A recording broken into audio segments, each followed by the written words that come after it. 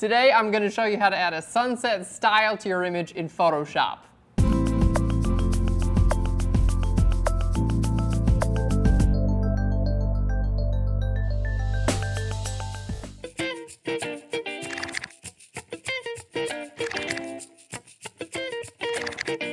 Hey guys, and welcome to Phlearn. My name is Aaron Nace, and you can find me on Phlearn.com, where we make learning Photoshop and photography fun. And today's episode is really cool. We're adding style to an image, and specifically a sunset style. And it's gonna work out perfectly. Anytime you've got like a sports image or like a portrait image, let's see, like an engagement session or something like that, or a lifestyle image when the sun is nice and low in the sky and you're shooting into the sun. Adding this little bit of style is gonna totally change the look and feel of your image and give it a little bit more of that like romantic feel. We're gonna teach you guys some great things you can do with levels. I'm gonna show you how to use the gradient tool, and in the end, we're gonna show you guys how to use a radial blur to add some motion to this image. Our image for today is from Fotolia.com. It's an awesome stock website, and I'm gonna show you guys some of the things that you can look for in your images to see, like, is this style even going to work for your images? All right, the first thing we're gonna look at is the placement of the sun or your light source in the image. And you can see the placement of the sun here it's right about there. We can see it's a nice bright area, and we've got a shadow behind our subject right there. So if this is, let's just do a little diagram here. If this is your camera, okay, and then this is your subject. Hi, I'm the subject. You want to make sure your sun is behind your subject. This is going to be the perfect place to actually create one of these photos. Now, if the sun were behind your camera, this would be called a front lit image, because the light would be lighting the front of your subject in terms of your camera.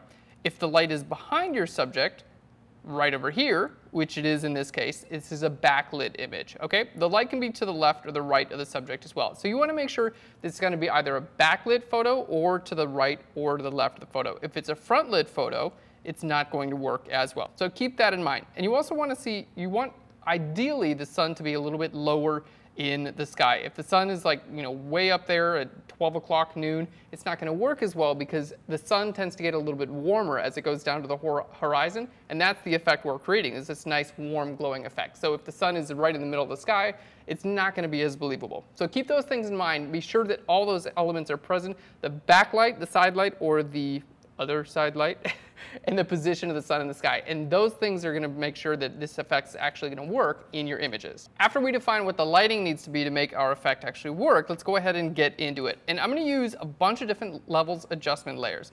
So we're going to start off, I'm going to grab my adjustment layer and come down here to our levels. And basically showing you how this works really quick. If I grab this dark point here and kind of bring this from the left to the right, it's going to make my darks a little bit darker. If I grab this point and drag it from the right to the left, it's going to make my lights a little bit lighter.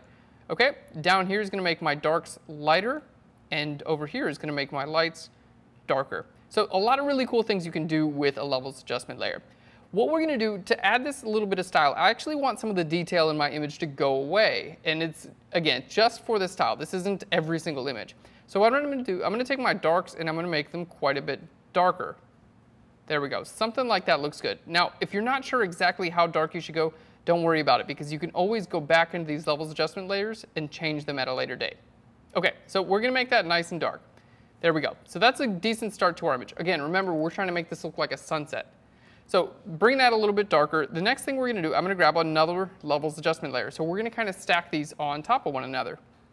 So before we were in our RGB color mode, which is basically just going to affect the lights and the darks. I can also affect each of the individual color ranges. So I'm going to go over here to RGB, and we're going to go to our red channel now.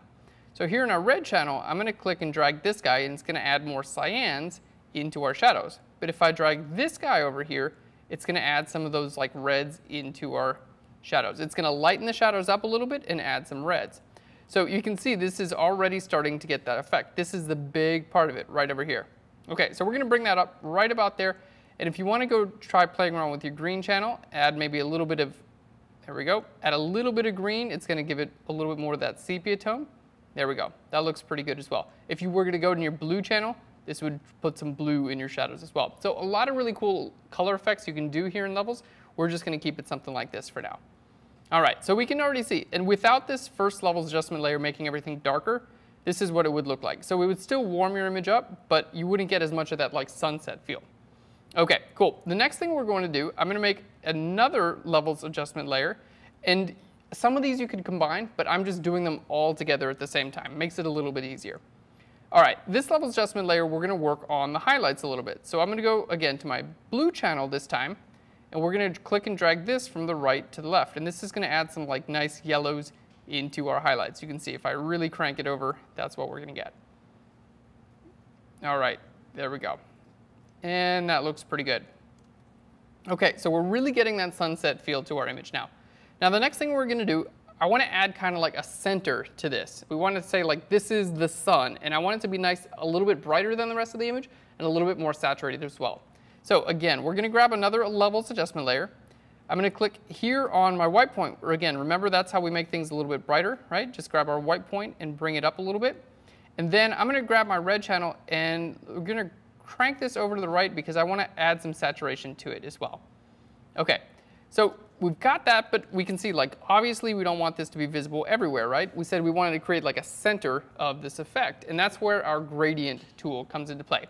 So to get to your gradient tool, just hit G or click on your gradient tool right here, and then we're going to choose our foreground to transparent gradient. So gradient, and then you can click up here on the gradient editor, and you can choose like a foreground to background, foreground to transparent, or any of these other cool things. So I usually click on foreground to transparent because that allows me to choose my foreground color, and then it just goes from that to transparent, which is like, it's blank basically. So that looks pretty good, and now I'd be painting with white to transparent. And my layer mask you can see is already white. So if I click and drag out, it doesn't do anything, right? Because it's just making more white. So let's go ahead and make our layer mask black. I'm going to hit Command I, and that's going to make our layer mask black. And now, if I just go from left to the right here, we can see what this looks like. It's just going from foreground color, which is white, to transparent, okay? I can go over the entire image if I wanted to do that as well. And we'll also get to choose what type of gradient we'd like to use. This is a linear gradient, which basically means, let me hold Alt or Option, and we're going to click on our layer mask, and that's what the actual layer mask looks like. So it's just making this layer visible wherever the gradient is. You can also choose, let's just undo that, to have a radial gradient, which is this guy right here, and it's going to, I'll just do a small area like that. It just creates a round circle instead of a line. So that's what we're going to do. We're going to do one of those right about there. There we go. You can go a little bit bigger if you want to do that.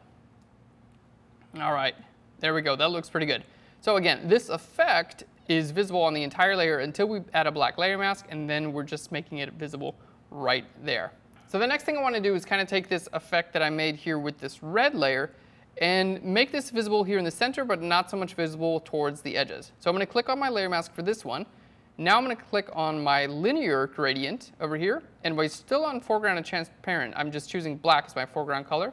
Let's just zoom out a little bit, and then I can kind of choose to come in from the sides a little bit, maybe from the bottom and from the right-hand side.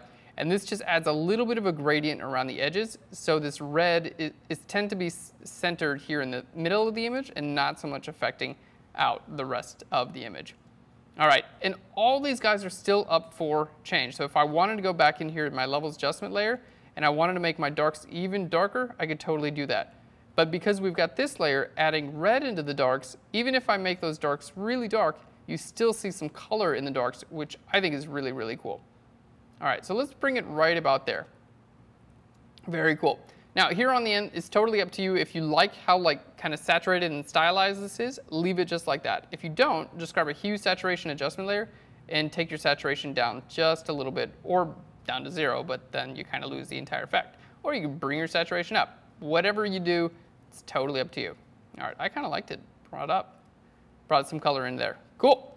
All right, so I really like that. I'm going to hit Shift and click on all those layers and hit Command G. So we can kind of see all of our coloring right now. Let's just turn this off and then back on. So you can see any image that's kind of like taken into a backlight like this, you can use this coloring to get that really nice, cool, stylized effect. All right, you know what? The sky is a little bit too dark, right? So I'm just going to take this and I'm going to lower the opacity of that a little bit. That's why I love adjustment layers, because you can affect these even after you make them. All right. Now here, just kind of like a little bonus at the end, I'm going to show you guys how to add a really cool blur that's going to make it look like she's running into the image. So to create our blur, the first thing I'm going to do is make a new layer. Then we're going to make a stamp visible layer, which is Shift Option Command E. That's basically a copy of everything you see. So with that layer, we're gonna go to Filter, here to Blur, and I'm gonna go to Radial Blur. Okay, so here in our Radial Blur, let's choose an amount like 8. We don't need a huge blur on here. And I'm gonna choose this to be a zoom blur, so it's gonna look like we're zooming into our image. And you have to choose your blur center. This is basically where everything's going to converge to. So we're just gonna try the very center. Now you don't get a preview with this dialog, so you just kind of have to choose somewhere and then hit OK and see what it does, and then move a little bit. So you can see it did a nice blur, but it's blurring from right about here, right? And we need to move this down and to the right. So let's just hit undo here real quick. We'll go to Filter, Blur, down here to Radial Blur again, down a little bit and to the right. Hit OK, and hopefully it's coming from right about there. All right, that looks pretty good. So it applied that radial blur to the entire image, but I really don't want it visible in the center. I just want it to be visible on the outsides of the image. So I'm gonna put a layer mask on this. We're gonna, again, use our gradient tool, and I'm gonna go right over here to our radial gradient, and then we're gonna choose our foreground to transparent, and I'm gonna choose black as my foreground color. So I'm gonna click and drag from the center right on out, and that's basically just not gonna make this layer visible, or it's gonna make this layer invisible right here in the middle. So you can see here in the edges, check that out. It applies that really cool blur, just kind of like giving the image a little bit more motion, but in the center, where our subject is, it's still nice and in focus. And if you need to, just grab your brush tool and paint it black just where your subject is. That's a good idea. So she's in focus, because that's what we're gonna do. All right, really, really cool, guys. So a super simple effect. You can use coloring as well as a blur to make these images look like they're really dynamic and have that nice look that she's just running right into the sun. Guys, thanks so much for watching Phlearn. I hope you enjoyed this episode. If you like what we're doing here at Phlearn, be sure to subscribe to our YouTube channel where you can keep up to date and receive free videos on Photoshop and photography every single week. And if you have an idea for an episode, please leave a comment down below, because that's how we get our amazing ideas for this episode from you. And share it. Share Phlearn with your friends. We'd really appreciate it. That would help out a lot. Thanks a lot, guys. I'll Phlearn you later. Bye, everyone. Oh, get away from here, fly. I don't know if you guys noticed, but there's these flies in today's episode. There are 2 flies in here? Oh, guys, there are 2 flies. I'm the Lord of the Flies. They're everywhere. They love my hair product.